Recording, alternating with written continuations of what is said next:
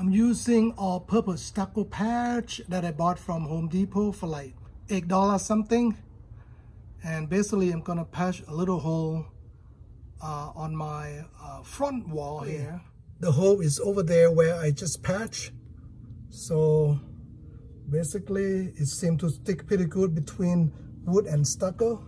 Excuse me for my camera angle, but the hole is like maybe a couple inch long. So I just keep applying on the space around it. So it seemed to, this is gonna take a few days to dry, but it seemed to, you know, stick pretty good.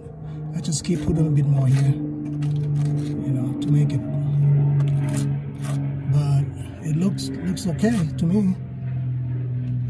And I'll wait a few more days and then paint it over. So see how it goes and give you guys an update later.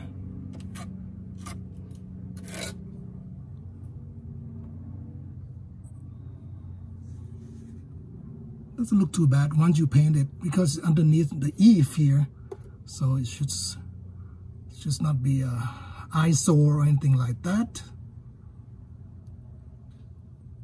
And it seemed to stick to the wood pretty good. Have no problem applying pretty good hole here. So a little hole there. I think I'm gonna use the drywall patch, or you know, caulk the hole there. I'm not gonna use the stucco patch to patch it. I went ahead and do a rough caulking there. Not very professional looking, but I'm gonna paint it over. The last painting contractor did a very poor job. Look at how he actually removed